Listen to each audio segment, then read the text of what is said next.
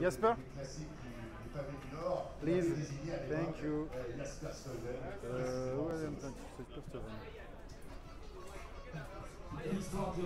So Jasper, you were very strong in World. You came here with a lot of confidence, no? Yeah, of course. I mean, it's nice to be in a good shape to have showed that last week, and it's nice to come to the race tomorrow, and hopefully I'll have the same legs as last Sunday. After your victory in Milan-San Remo, I'm sure you will try to get a second monument in your career. Sorry? You try to get a second monument in your palmarès.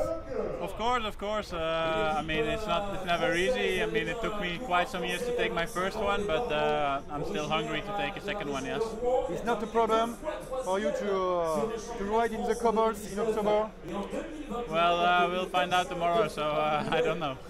You have Mats Pedersen also in your team. Will be two cars for tomorrow with Mats and you to try to win? I think tomorrow will be just important to stay out of trouble or have the least problems as the other guys, and of course it would be super nice to have both Mats and I in the final, and it won't be easy because I think it will be a chaotic race, but that would be the ideal scenario, yes. Thank you, Florian, thank you. Notamment sur les pavés du Nord, sur les pavés belges. C'est sa 6e participation.